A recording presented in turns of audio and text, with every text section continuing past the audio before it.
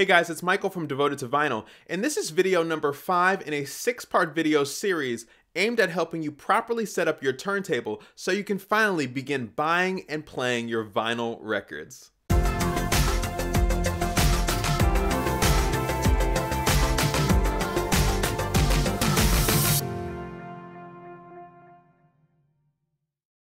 Now in the last video, we talked about how you can properly set up and connect your external Phono preamp, but in this video, I want to talk about how you can properly set up and connect your speakers, so that will be the subject of today's video. As mentioned in the first video of this series, you'll want to make sure that your speakers are ideally on a separate surface than that of your turntable. The height of the speakers should match the height of where your ears will be when you're sitting down to listen to your music. Now, in order to connect these PSB Imagine Minis speakers to my Marantz integrated amplifier, I'm of course going to need speaker wire. I'm going to use 16 gauge speaker wire, which can be found at many online and offline retailers. Normally, I use deadbolt banana plugs to connect to both the back of my speakers and my integrated amplifier. But because the PSB Imagine Minis have the binding post located at the bottom of the speaker, I'm going to directly connect the speaker wire into the binding post without the banana plugs.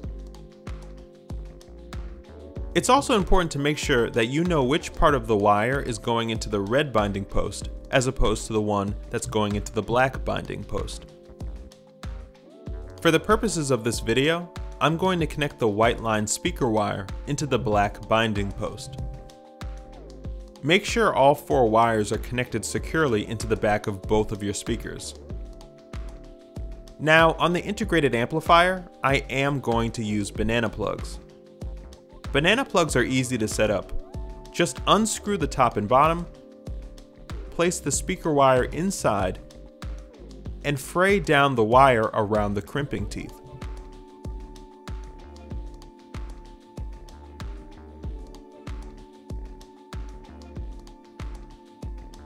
Once the wire seems secure, screw the top back on.